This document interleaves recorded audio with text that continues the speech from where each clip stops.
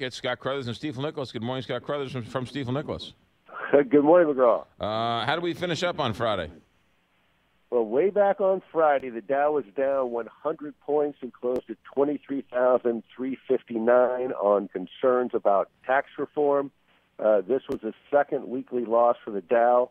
The first time since August, the Dow has been down 2 weeks in a row. The yield on the 10-year U.S. Treasury fell to 2.35%.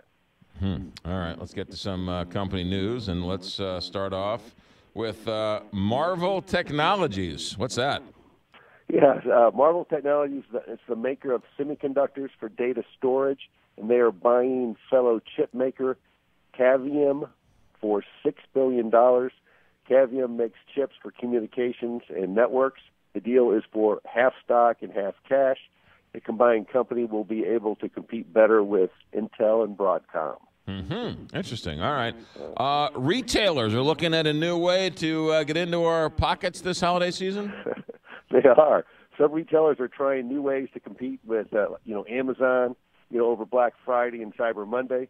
Some are offering discounts early to attract shoppers. Some are offering items not found online, and some are offering their most loyal customers prices below what the retailer even paid. This is one thing. The iPhone 8 and 8 Plus seem to be big draws, with some retailers offering $200, $250, and $300 gift certificates, with the new purchase. And, that's, I guess, the Best Buy, Target, and Walmart are doing that. Yeah. I went to Kohl's yesterday and bought some Christmas ornaments that were 50% off. And I thought to myself, how are you going to make any money if you're discounting it 50% off before we've even reached Thanksgiving?